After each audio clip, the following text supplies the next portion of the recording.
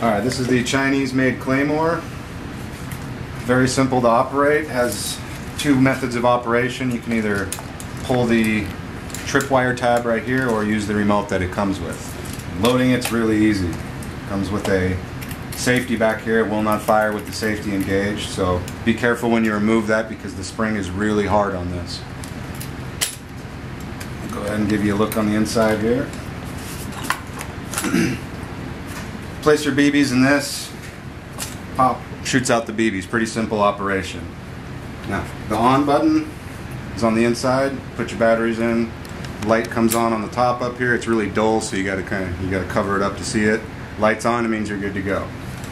So we'll go ahead and close it up.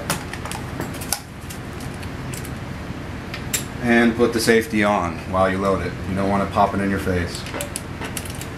Okay. Loading it's very easy. You just take something to open up the area in between, and on the back there is a piston which engages when you fire up the remote. So we'll go ahead and get it loaded up and then test it out. Use a speed loader, standard speed loader. Doesn't have to be anything fancy. There's a hole in the front to speed load right in. You want to fill it up. It can take about 100 to 200 BBs. Okay, we're ready to go. Let's go test this out. Hey, field placement is pretty simple. You find a spot you want to put it.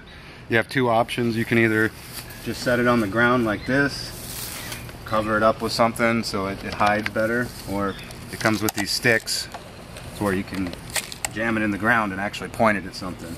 These sticks are pretty weak, so I don't like to use them. I just keep them folded up like so and dump some grass in front of it. Now you want to take the safety out very carefully, holding this in at the same time. This is the safety latch for the tripwire. So you're going to want to make sure that engages before you let go. Okay, now you can let go. Place it where you want it. Be careful the whole time you do this. It will pop if you jiggle it.